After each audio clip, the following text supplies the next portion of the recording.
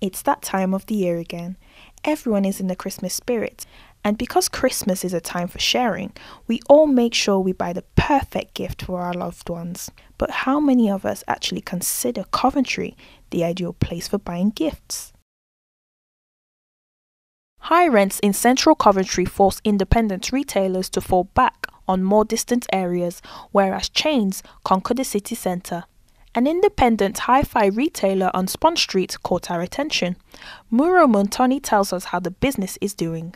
Yeah, basically, regarding we've been busy. The time of year, if you're not going to be busy now, you're never going to be busy, really, to be honest with you. But it's probably not as busy as it was, say, 4 years ago, but certainly picking up.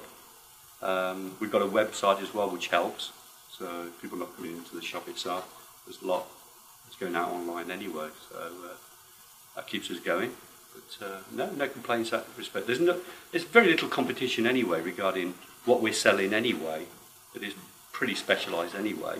Yeah, they tend to be any age group really, from youngsters, university students like yourselves, to any age really. We've got a lot of old customers really that just love updating their equipment really. You're thinking, oh, at this time of their lives and what have you, they wouldn't be interested, but it's amazing really. It just keeps them going really, so, which is great. With the holiday season round the corner, most people tend to order their Christmas gifts online.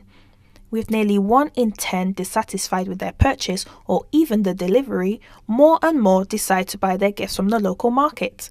Prices are lower, quality is worth checking out on, which makes local shopping quite popular. Well, it's easier and it doesn't take us long to do it here.